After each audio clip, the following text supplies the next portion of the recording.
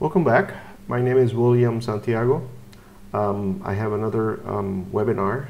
This one is specifically on Muun Bitcoin or Muun wallet, Bitcoin Lightning wallet.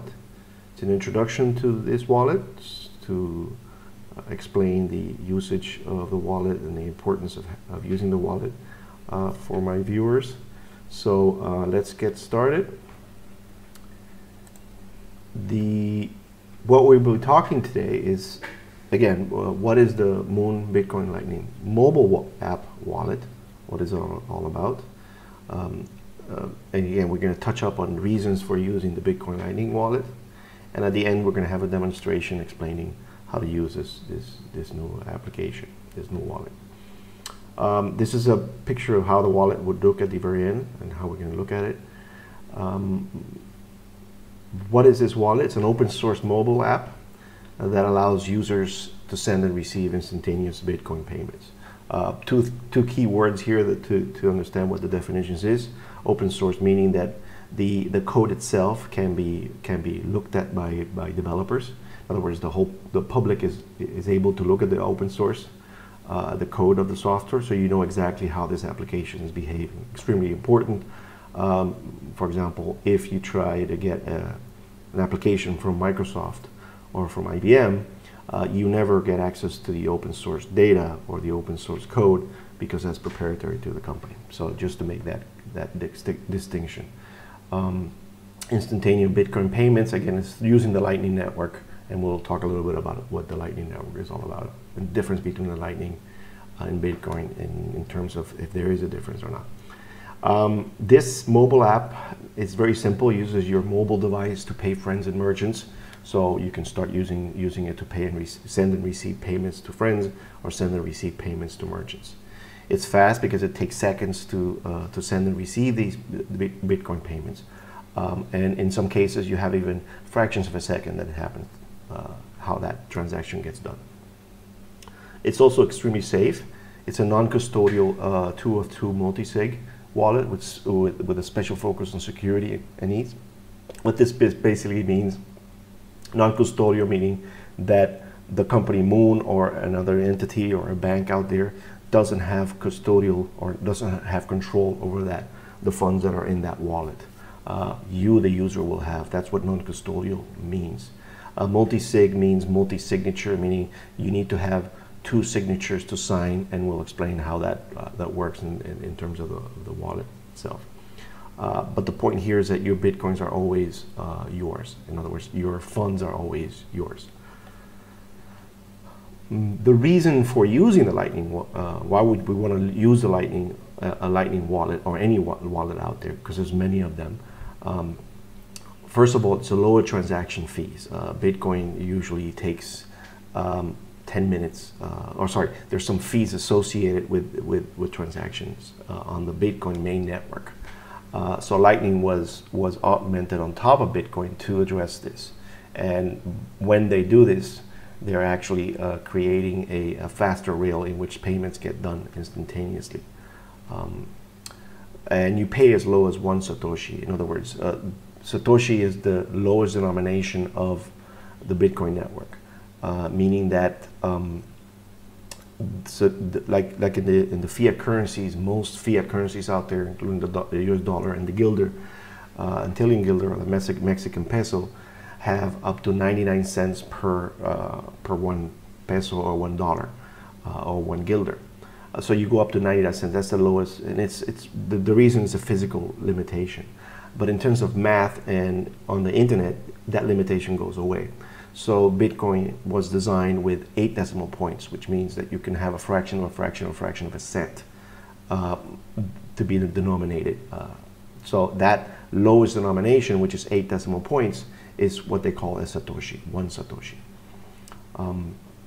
You also have faster transaction speeds, and just to explain a little bit about transaction speeds is that there's no need for a confirmation from the main Bitcoin chain. Now, Bitcoin and Lightning are like, Lightning is on top of Bitcoin. Bitcoin is the settlement layer. This is the final settlement. This is the final argument in terms of transactions. These transactions to be settled it take at least one confirmation, and sometimes even more. And these confirmations by design are 10 minutes on average. In some cases, you have transactions that get done within 1 hour, or sometimes, or depending on how many transactions are trying to get into the block, calling the blockchain. That's why we have different blocks. But I don't want to go too deep into that complexity. But the idea here is that in the main chain, for Lightning specifically, you don't have to go to the main chain. In other words, you don't have to settle on the main chain. That's those 10 minutes. So the best analogy I have for this is if you go to a bar and you want to open a tab at the bar. So you can start drinking and not have to pay for every drink. You go to the bartender and say, can you open up a tab? That opening of the tab is what we call a confirmation on the blockchain.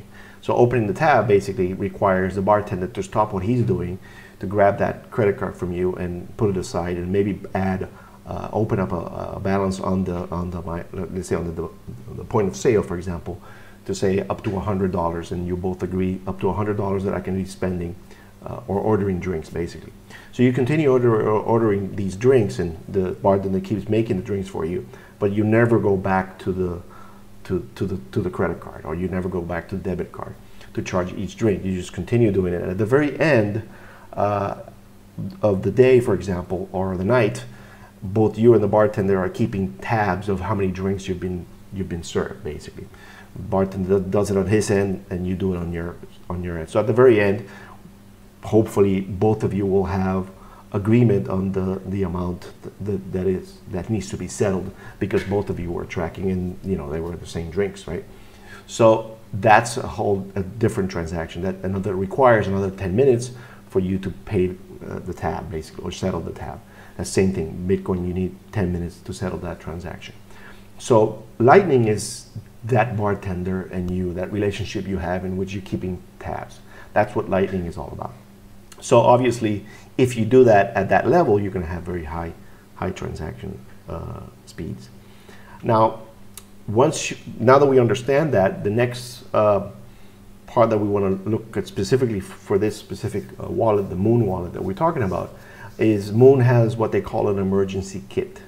What this emergency kit allows you to export this kit that contains private keys and output descriptors. What that means is that it creates a PDF document with the information and instructions in that paper needed to find and spend your funds independently. So this emergency kit is basically a manual for the user to be able to restore their funds if they lose their phone, or if they lose their computer, or whatever happens, they have a backup procedure in place. Now, these private keys are securely encrypted with what they call a recovery code. So because you're using a recovery code, which is you're probably going to do is write it down on a piece of paper, this recovery code encrypts the private keys, which means that these private keys can now be safely stored on the cloud, for example. You can put them on Google Drive, you can put them on Microsoft Drive, because they're encrypted, and if somebody gets control of those files, of that data, they won't be able to understand what's in it. Now, what this emergency creates, or this situation creates, is the ability to be able to have the combining of your emergency kit and the recovery code. Basically gives you an output which is that the user has total undisputed control over their funds or their Bitcoins.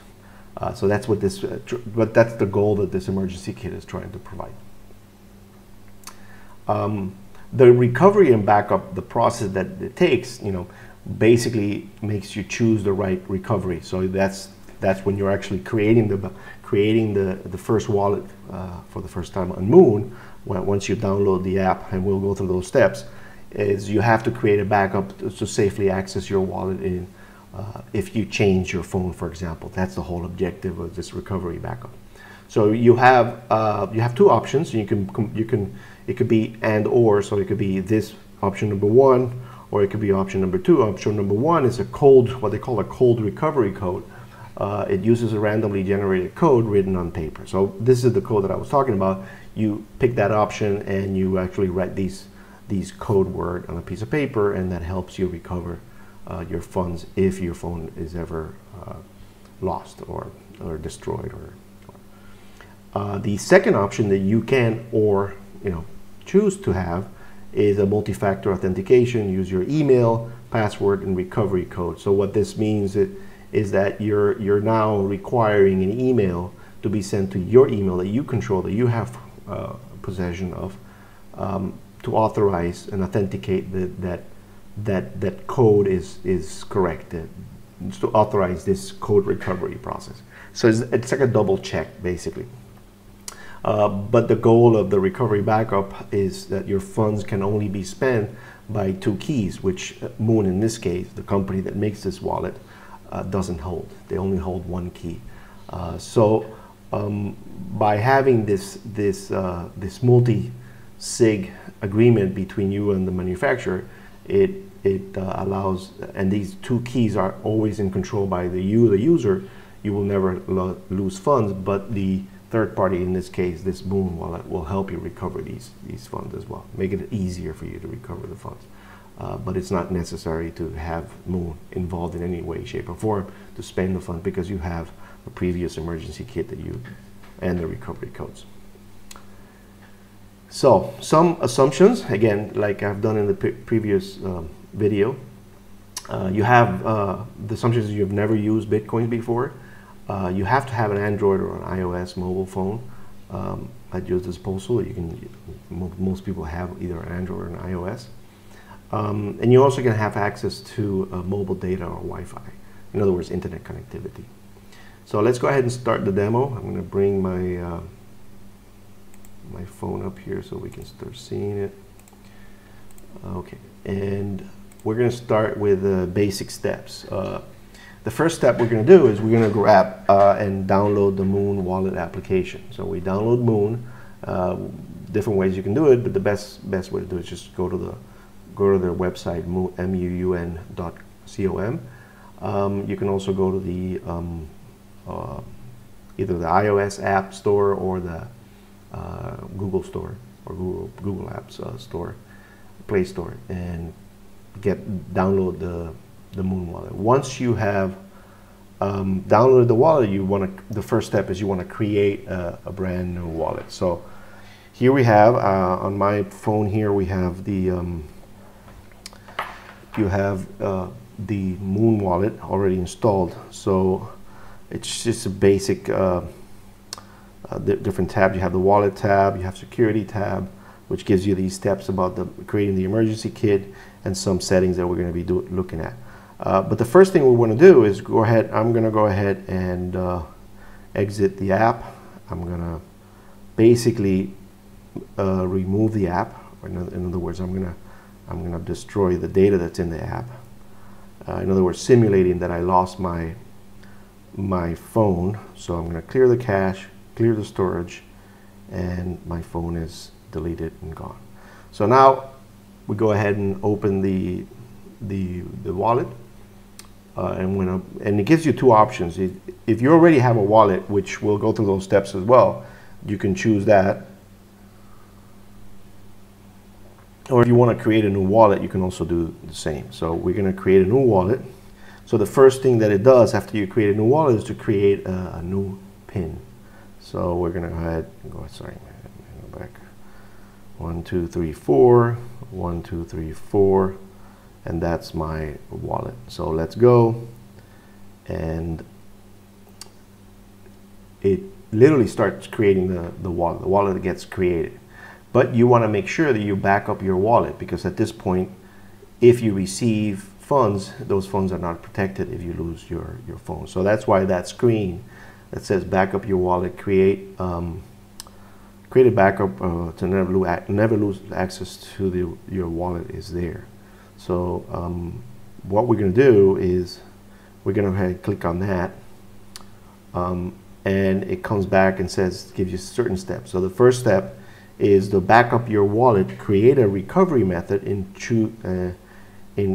case you change your phone or reinstall. So we're going to take that first step. That's actually the email and password recovery. So you pick that, and it says back up your wallet. You could choose at this point to, using the email, you could choose to say I don't want to use my email and just ignore that and start.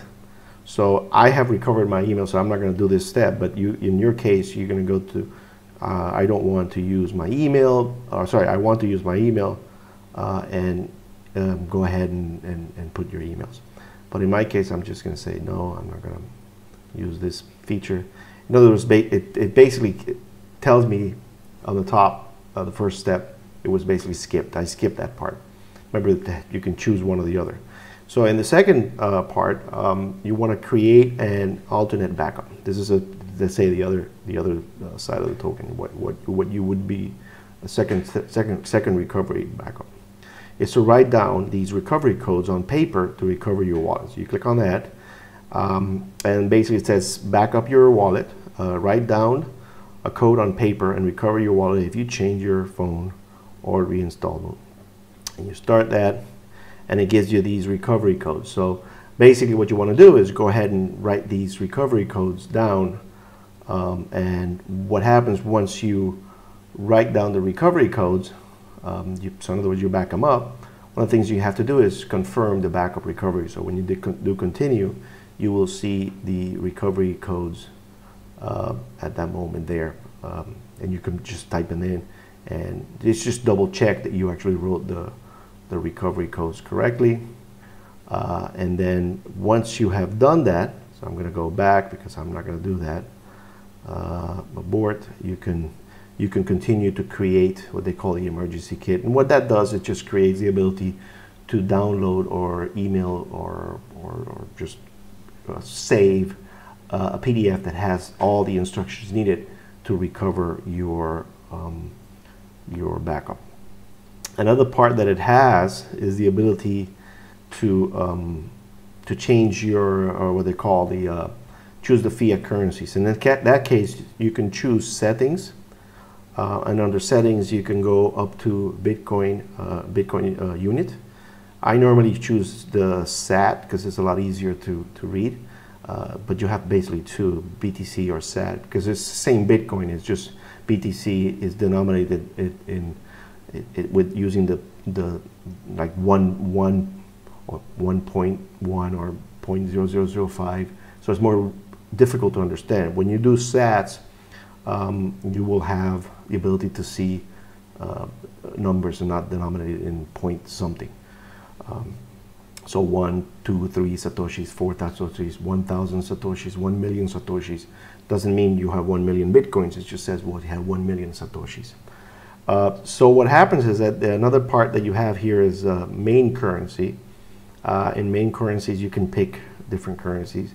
I've picked these two, the euro and the US dollar. So I have the Netherlands and Tills Guilder, so I picked that one.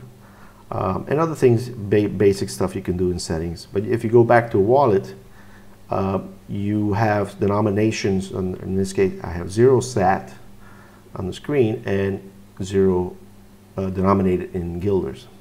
I can receive. When you click on receive, it'll show you a QR code. This is basically the ability to accept Bitcoins.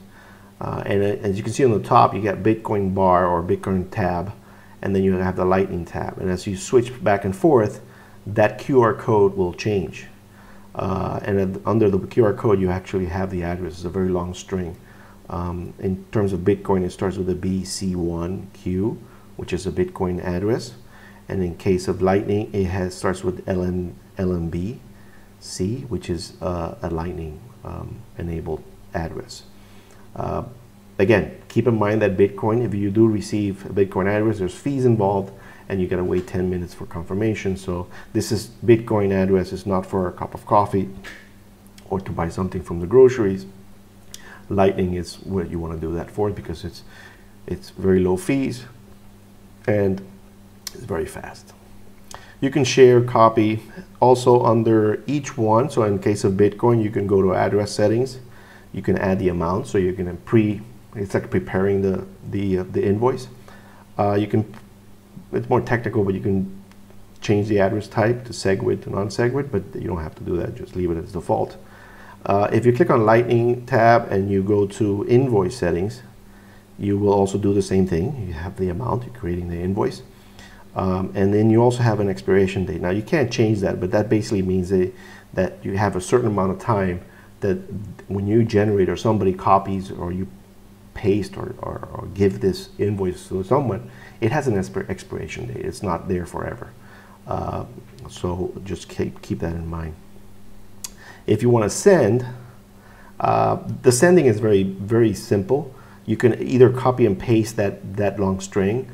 The application itself, if you have copied something from, it's in the clipboard, your Android will keep that in memory, also in iOS and Apple, and it will display it here, or you can paste it if you want. If it hasn't remembered it, you can paste it in here. But you see the top right, it has all the little kind of like a QR code symbols. You click on that. It's going to ask you to enable the camera. Hey, you want permission to enable it? Say yes, go ahead, because it's going to use the camera for this. You can ask while using the app. Yes, while using the app. And what happens is it shows that the QR code, and you can see it. It's just moving around, looking at the camera, and that's where you actually just scan the QR code. And that's basically it. And that will allow you to populate the invoice in here and continue to send how many sats you have. Depending, obviously, you have to have sats in your wallet. So that's basically it. I hope you enjoyed this video. It's a pleasure to make them, so I just subscribe downstairs and like these videos. It helps me out, and hopefully I'll be making another one very soon. Thank you.